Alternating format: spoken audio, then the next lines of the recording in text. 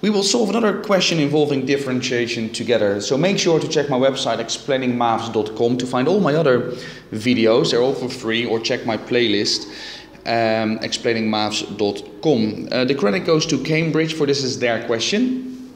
Let's see what's going on. It says a curve has equation y equals k over x.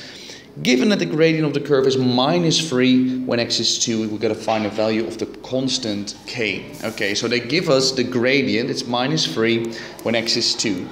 Well, we know that the derivative is the gradient function. So let's find the derivative and then see what happens. Well, what is the derivative?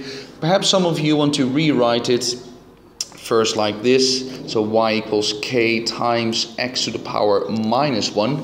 Then to find the derivative, you do the index times the coefficient. So -1 times k becomes -k x to the power -2, 1 less.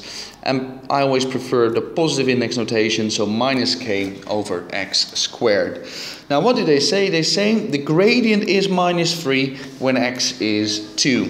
So if we plug in for x is 2, so if we do it like this, for x is 2, then we're going to get -k over 2 squared, and that has to equal -3.